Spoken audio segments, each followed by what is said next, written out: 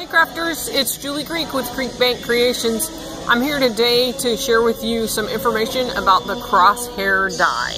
We've had questions about this from our customers, so today I want to talk to you about the die and we'll go over some basics. So this is a 3-die set, and it's just a fun little card to give to your hunter or person that likes guns in your family.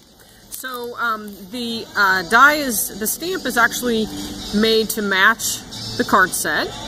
And you've got Shoot You're the Best on there. Some days you have to reload. So it's a fun card that you can make for a hunter, but you can actually also use it for a graduate because as you see on there, I have the words, "You're right on target." So that's just a fun twist on it. So it's a fun card. Let me show you how to make the card. So what you want to do is get a piece of paper for your base, and you want to cut that paper 4.5 by 8.5, which is what I have here, and I'm folding at 4 1/4, so I pre-scored that. Now this is a 3-die set, so we have the circle die, we have the crosshair die, and we have the bullet die. You want to take that circle and you want to lay that on your paper, and you want the circle to just come off the edge at the top. You see that, Tom? And then we're going to die cut, and that's going to give us the card so that it folds at the top. So I'm cutting today with my Vagabond machine, and I do have the new precision plate on there, that chrome plate, and that just gives you nice, really good, crisp, clean cutting. And as you can see, it means I only have to have one clear plate. Now there's my card, and you'll see it's going to hinge open at the top. Okay, now what you want to do is take your card and fold it in half, and I'm folding into the fold at the top, and I'm going to fold it in half. That's going to give me the card. It's going to turn that card into a stand-up card, okay, which is what we have here. Okay, so now what we need is to put that bullet on our card. So I have cut the bullets ahead of time. I cut 3 bullets, and you'll notice I've got my, cut those, and I have my super tacky tape on the back.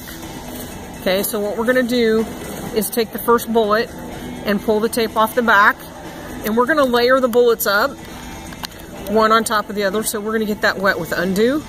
That's going to suspend adhesion. As long as that's wet, I'm going to have time to manipulate that, and I'll be able to move that around and get that to sit exactly where I want it. Now I want to do another one, so I'm going to get that wet, and you don't have to have a ton of undo on there, but you do want to get it wet. And I'm going to be able to stack that up, and what we're doing is just building up a nice dimensional piece for our bullet.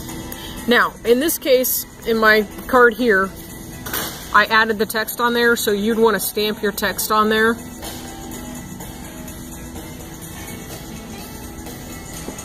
And before you put your bullet on.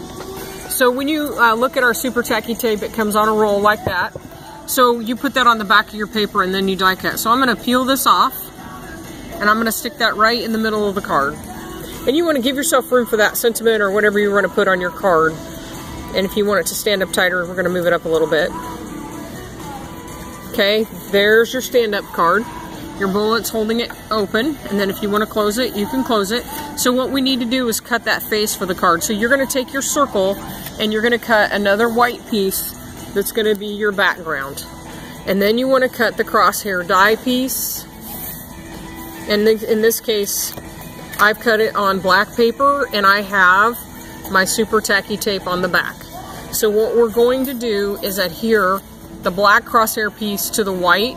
Now if you want to make a card like I did here, where I added the deer in the background, the landscape background, those are also dies that we offer. You want to do that before you adhere the crosshair down. In this case, I'm going to go ahead and put it down so I can show you how to construct the card. So we're going to take that white piece and we're going to get it wet with undo, and that's going to suspend adhesion so that we have time to manipulate this and get it where we want. I'm going to peel the relief liner off from our super tacky tape,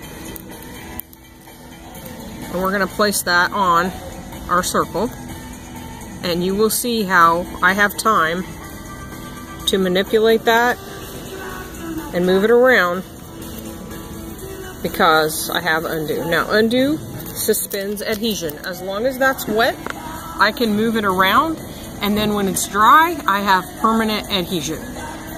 Okay, now what we need to do is adhere that to the front panel of our card, and for that I'm going to use Creek Bank Creations Super Tacky Tape, and I'm going to use the 1/4 inch tape, and all I want to do is put adhesive on the bottom. We're going to pick off our adhesive.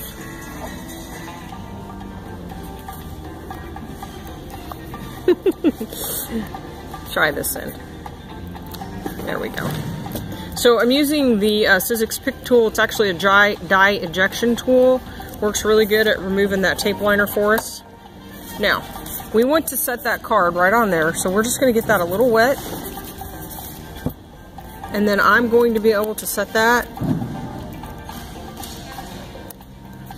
exactly where I want it. And now I have a card that's flat. And when it stands up, I have the stand-up helper card. So that is how to use the shooter die. You need Creek Bank Creations Super Tacky Tape and some undo, and you have an awesome thing to give to the hunter in your life. Thanks for stopping in today. You can find these products on our website at www.creekbankcreations.com.